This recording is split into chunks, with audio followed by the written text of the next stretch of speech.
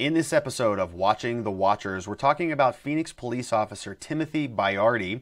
If you or somebody you know or love was stopped or cited, arrested by Phoenix police officer Timothy Baiardi, you're going to want to pay close attention to this video. So the reason we started Watching the Watchers is because over the course of representing thousands of people facing criminal charges, we have found that when there's police misconduct involved, prosecuting agencies and other police agencies, they don't really want to tell us about it. They keep this stuff close to the chest. When an officer is involved in something, we think that they should disclose it to us. Most of the time, they'll give us some excuse as to why they don't need to do that. They'll say, well, the officer's case is still pending and hasn't come to a final conclusion yet, or this officer is still going through an appeals process, or this officer's conduct doesn't rise to what's called Brady material. We don't think it's exculpatory. We've done an internal review in our office, and it's not going to make our list of things that we need to tell you about. The problem with that is, as defense attorneys representing people charged with crimes, we think it is relevant. We think it should be disclosed, but we don't know about it because they have access to that information.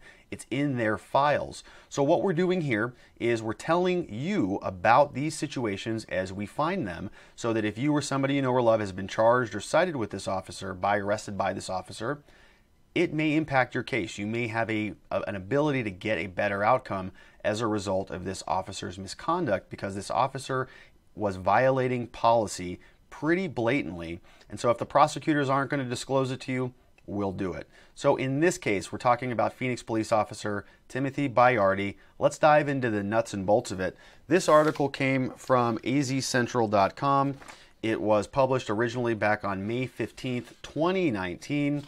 Officer Baiardi was arrested for aggravated assault. He was charged with aggravated assault after video surveillance appeared of him actually slapping or hitting somebody who was in custody. So this person was arrested at a Walmart for shoplifting, was taken into a back office and sat down. He was in handcuffs, and the video footage is pretty clear that Officer Baiardi actually hit him while he was in handcuffs.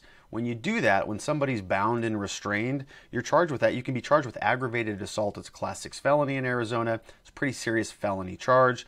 This officer was arrested for that. Now, obviously, it's not in police policy that you're allowed to slap somebody when they're in handcuffs. That's a pretty clear violation of policy. It's a pretty big violation of just kind of human decency to do that to somebody, but this officer did it. Now, we think that, of course, even this officer, like all people, are entitled to due process and the presumption of innocence. The video is readily available, and we'll clip it here at the end of this video so you can take a look at it for yourself.